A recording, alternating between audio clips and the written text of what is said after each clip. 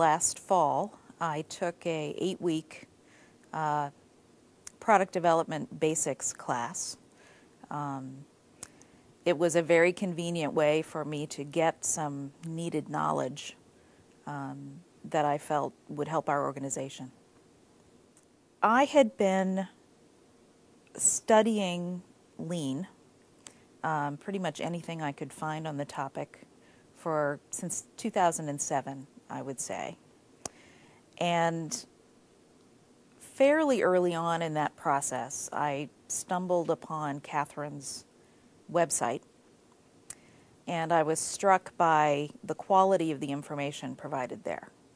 Her willingness to share. I think at this time she was publishing journals, her travel journals and random thoughts, and she had reading lists, and it was all very helpful to me as someone trying to get a handle on just what is this lean stuff about and how might it impact my organization and my role as Director of Continuous Improvement. And so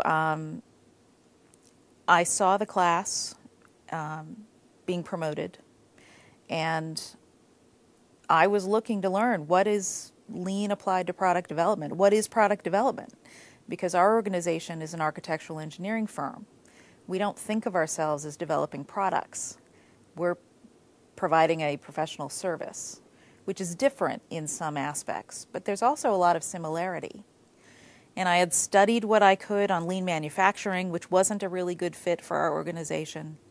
And I thought there might be some promise with lean product development, but I really knew there were some gaps in my understanding of just what that meant. And thought, based on what I had seen previously of the quality of her information sharing, that this course would probably make sense. And I was able to get that approved and participate, and I'm very glad I did.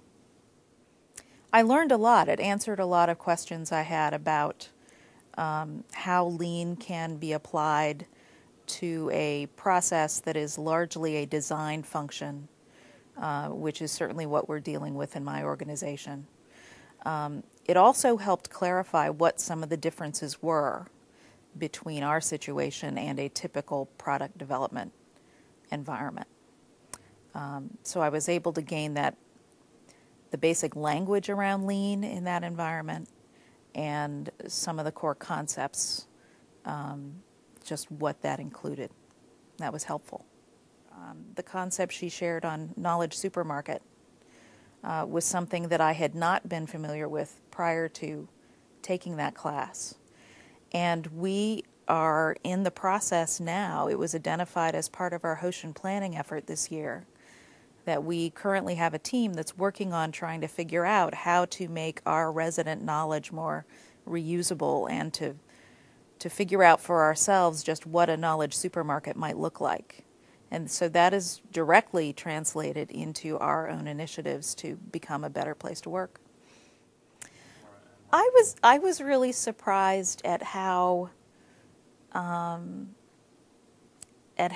comfortable it ended up being in terms of the format of the class. I thought it worked really well to be an efficient use of people's time, which mattered to me. To not have to pay for travel expense was a huge deal, so it was very economical, very affordable for the value received. And I was surprised by the level of interaction among the people on the calls. I guess I was expecting that it being virtual like that would be a barrier. But we actually had some pretty meaningful discussions and people sharing challenges they're facing and what they're doing in their organizations, and that surprised me. But it was very good. We just got through having some detailed discussions about set-based concurrent engineering, for example, and how that applies to how we design projects and what our current process is and what are some changes we might want to consider to that process to more closely align with a set-based model.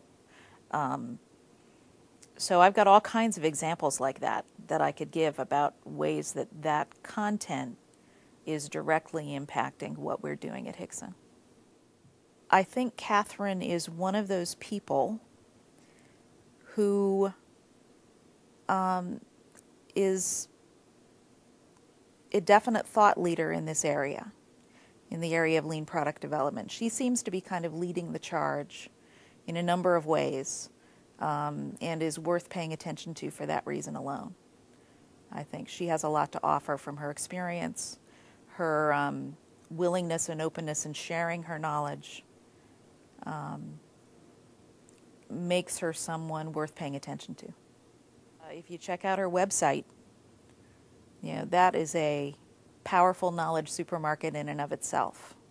And for someone who's just getting started in lean or trying to figure out what lean means and might mean for their organization, it's a tremendous resource and a tremendous value because of the quality of the information that is provided there and her willingness to share.